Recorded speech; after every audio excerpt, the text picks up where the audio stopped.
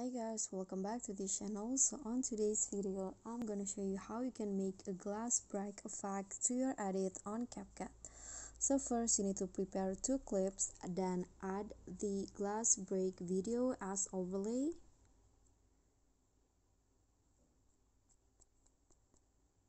Okay, click on add and then just trim the video a bit and drag the overlay a little bit to the left like this, and just fit the size until it cover all of the clips like this. And then after that, if you want, you can also speed up the overlay to fit the clip. And after that, go to cutout, click on chroma key and then drag the color picker into the green one here and adjust the intensity into 100.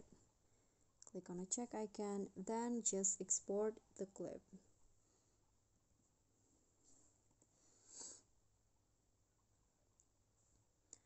Then you can just go back to the project and then replace the overlay video with the video that you've just exported.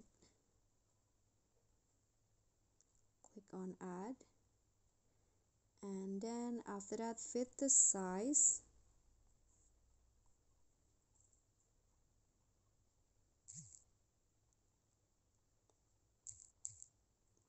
like this, and then make the overlay the same length as the first clip.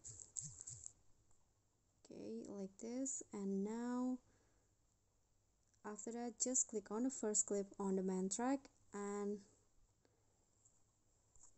remove it. Okay, it will go like this. And then after that, click on the overlay and go to cutout, chroma key, and now remove the blue color.